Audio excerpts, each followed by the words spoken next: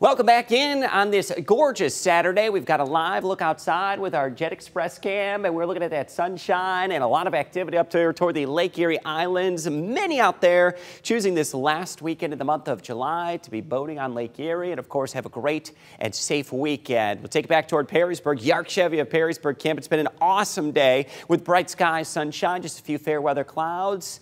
Outside of that, the backdrop of those blue skies looking quite nice across the area. One more stop downtown Toledo, our Fifth Third Bank camera, and a beautiful look toward the Maumee River. Some boats working up and down the Maumee River, enjoying a great Saturday afternoon. We're in the low 80s right now. Southwest winds 5 miles per hour. 2 points in the upper 50s have left things fairly comfortable for the day as far as humidity that has been left in check. No rain chance is in sight. We're going to be dry today, tonight, and into your Sunday. Next chance of some showers and storms. We'll work back into the area on Monday. Current temperatures upper 70s to lower 80s. Upper 70s mainly across southern Michigan. We've got 82 in Napoleon, 83 in Bowling Green.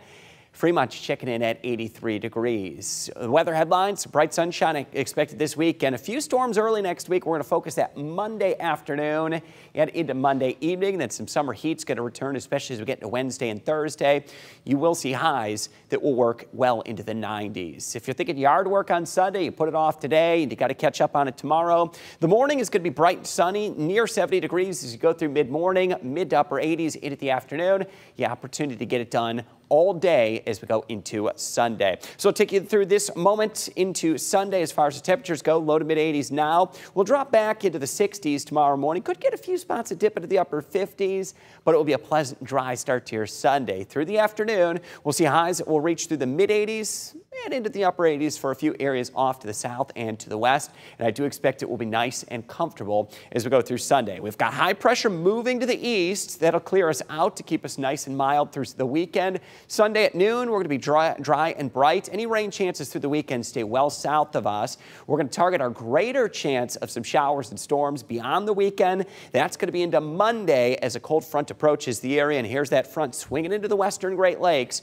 We're still dry Monday morning. We will have that front approach, though, Monday afternoon, evening, and that will spark up. There it is, the chance of scattered showers and storms as that front rolls into the area Monday afternoon and into Monday evening. So here's your plan for Sunday. Highs expected to reach into the upper 80s.